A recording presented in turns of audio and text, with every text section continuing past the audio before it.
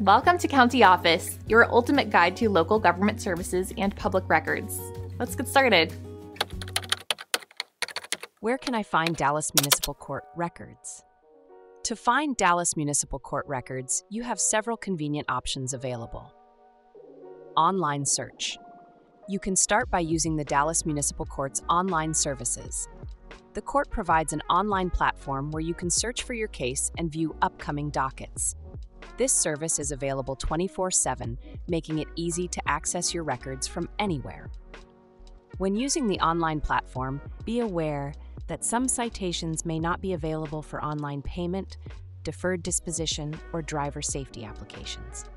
In such cases, you will need to visit the court in person or handle your case by mail.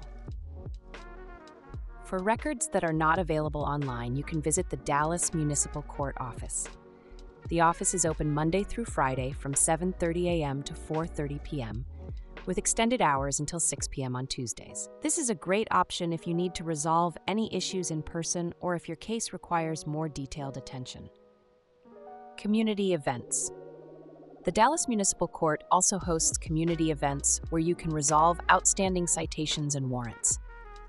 These pop-up events are held at various locations around the city, providing a convenient and comfortable environment to address your court records. During these events, city staff will be available to assist you with your needs.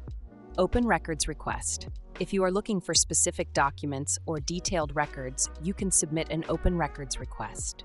You can contact the City of Dallas Open Records Department at 214-671-8570 or email them at openrecords@dallas.gov. This is particularly useful if you need to obtain copies of your court records or other related documents.